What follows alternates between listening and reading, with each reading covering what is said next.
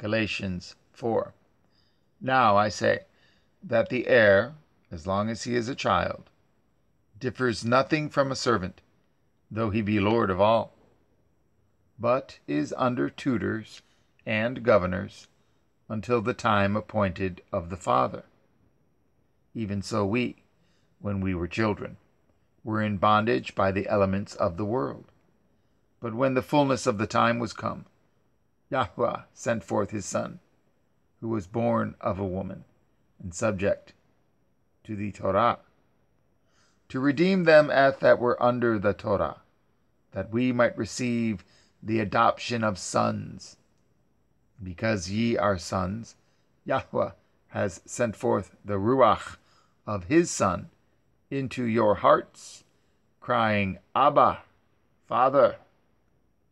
Wherefore you are no more a servant, but a son.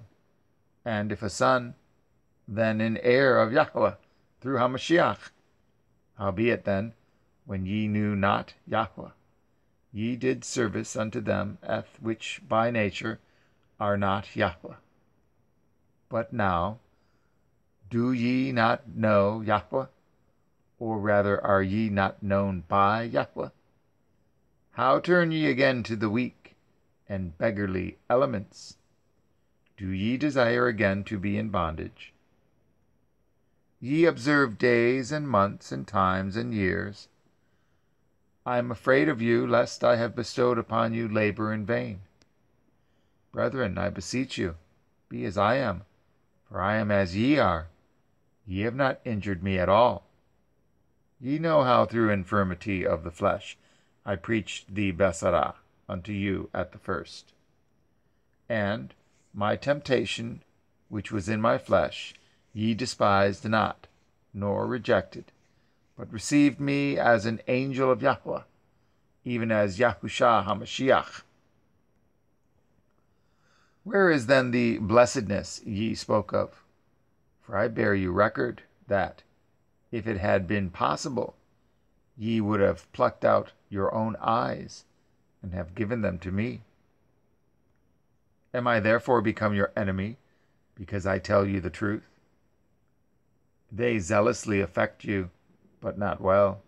Yea, they would exclude you, that ye might affect them. But it is good to be zealously affected always in a good thing, and not only when I am present with you.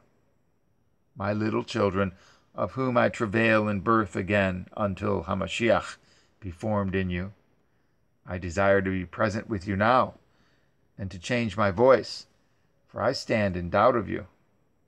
Tell me, ye that desire to be under the Torah, do ye not hear and obey the Torah? For it is written that Abraham had 2 sons, the one by a bondmaid, the other by a free woman. But he who was of the bondwoman was born after the flesh, but he of the free woman was by promise. Which things are an allegory, for these are the 2 covenants, the one from the Mount Sinai, which genders to bondage, which is Hagar. For this Hagar is Mount Sinai in Arabia, and answers to the present Yerushalayim, for she is in bondage among her children. But Yerushalayim, which is above, is free, which is the mother of us all.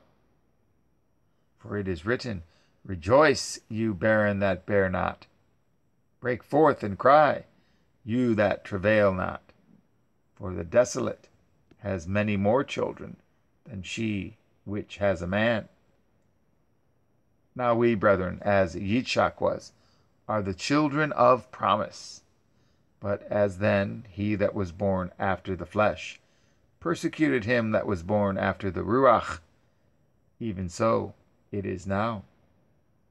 Nevertheless, what says the Scripture? Cast out the bondwoman and her son, for the son of the bondwoman shall not be heir with the son of the free woman. So then, brethren, we are not children of the bondwoman, but of the free.